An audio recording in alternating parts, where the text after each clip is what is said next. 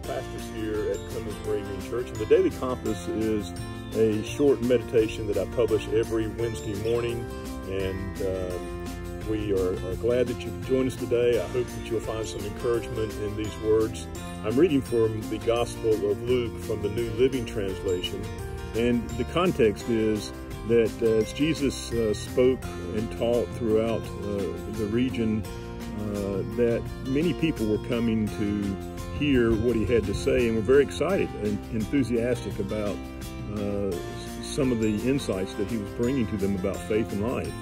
And they were enthusiastic to the point that they were ready to kind of just join him and follow him wherever he would lead. But Jesus was cautious because he understood that people make promises oftentimes not really thinking about what they're saying.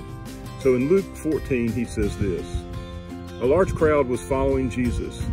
He turned around and said to them, 'If you want to be my disciples, don't begin until you count the cost, for salt is good for seasoning, but if it loses its flavor, how do you make it salty again?'"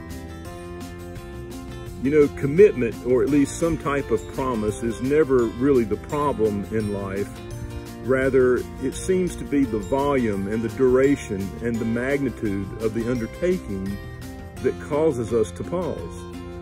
We are willing, it seems, to give ourselves in bits and pieces to things and all kinds of stuff, but to give one's all is, well, another story, especially if giving one's all involves the heart. The Lord of life recognized our impulsive nature, it seems, and wanted anything but that kind of response. The Alpha and Omega simply desires more of his children. He desires more of us.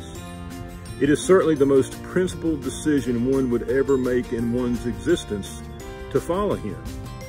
Yet it is the pledge that triumphs over all. It is the heart returning towards its source. Will we trust it? I pray that you have a blessed day today. I pray that as we think about following the Lord, that we understand more clearly that he wants everything, every piece of us, to be with him. In Jesus' name, amen.